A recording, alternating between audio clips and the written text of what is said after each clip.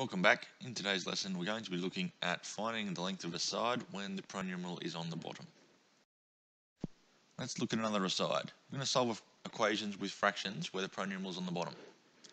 So this time in our trigonometric equations we're going to find that our pronumerals, our x's, are going to end up as part of the denominator. Here's a simple example without using trig, just 4 equals 12 over x. Now, same as last time, to eliminate a denominator or an over or a divided by, we multiply both sides by that term. So we're going to multiply both sides by x. That gives us 4x equals 12x over x. The x's on the right hand side cancel out, leaving us with 4x equals 12. If we divide both sides by 4, x equals 12 over 4, which then x equals 3. Now I've left the 12 over 4 there because it looks a lot like the first line. We can see that the x and the 4 have changed positions, and this is an easier way to solve an equation where the pronumeral is on the bottom. All we do is we switch the x and the 4.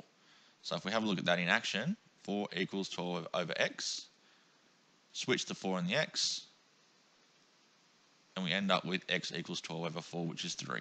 So we have the same answer. The steps that we're going to take today in finding a side are very similar to the steps that we took in last lesson where we found the length of a side with the pronumeral on top. We're still going to scribble out the side with no information written on it. We're still going to label the sides, hypotenuse, opposite and adjacent, same as we've been doing. And we're going to examine the sides and see which pair of sides that we have. So the hypotenuse is not the side we're interested in, so we're interested in opposite and adjacent. We're going to choose sine, cos or tan from SOHCAHTOA, and hopefully we can see that's tan. We're going to substitute all of our known values. So theta is 50 degrees, opposite is 17, and adjacent is x. So there we go. Now we're going to solve this equation, and we're going to do it by switching, same as we did in the previous slide. We're going to switch the x and the tan 50,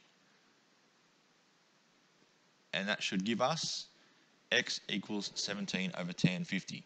And you need to be careful when you type that in the calculator. If you don't close the brackets on the 50 degrees on the denominator, your calculator will give an error. But if you have done it correctly, you should get 14.26 to 2 decimal places.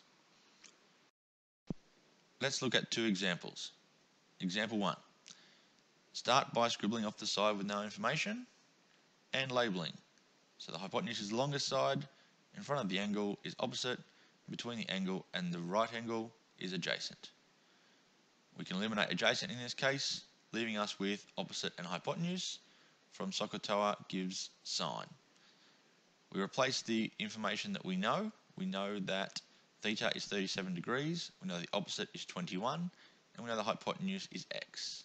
So sine 37 degrees equals 21 over x. Now the x is on the bottom, on the denominator, so we're going to switch the sine 37 degrees and the x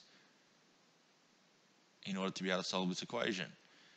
Now when you're typing this in the calculator, don't forget to close your bracket, just like the snowman says, and x equals 34.89 centimetres, correct 2 decimal places. Example 2. Whoa, oh poor snowman, got scared. Start again by scribbling off the side with no information on it.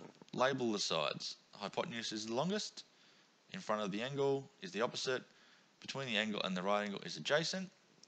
Now we can eliminate opposite in this case, leaving us with adjacent and hypotenuse, which from SOHCAHTOA is cos. And then we're going to replace all of our information in that equation, and we're going to get cos 25 degrees 28 minutes equals 11.3 over x. And again, x is on the denominator, and so we're going to switch cos 25 degrees 28 and x in order to be able to calculate it. Snowman's come back, he's tough. Okay, don't forget to close your brackets, and typing that in the calculator should give you 12.52 millimetres, correct to 2 decimal places. Okay, take a moment to copy that down. Today's lesson, we are now able to solve any of these trig equations, whether the letter be on the top or letter on the bottom. So we're able to find any side in a right angle triangle now given enough information.